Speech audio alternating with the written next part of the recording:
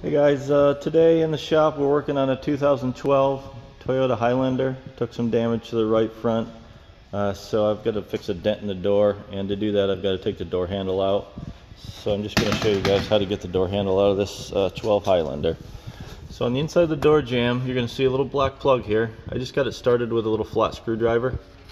So you want to pop that plug out, set that to the side, and then I'm going to grab a screwdriver with a T27 Torx bit on the end of it. If you just look in that little hole where the plug was, you're going to put your Torx bit in there and loosen that screw up. Give it about, I don't know, 10 or 12 turns.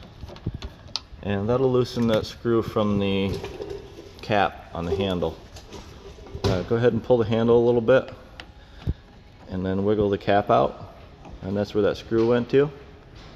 Set that to the side and then grab hold of your handle, pull straight out like you're opening it, and then pull back on it, and then that'll let you pull the handle right out of the door.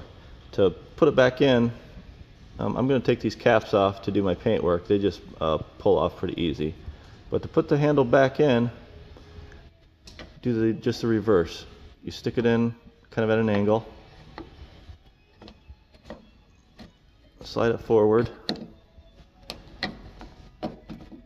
then get your back end of the handle in before you push it forward, and then it just engages itself so that you can open the door up.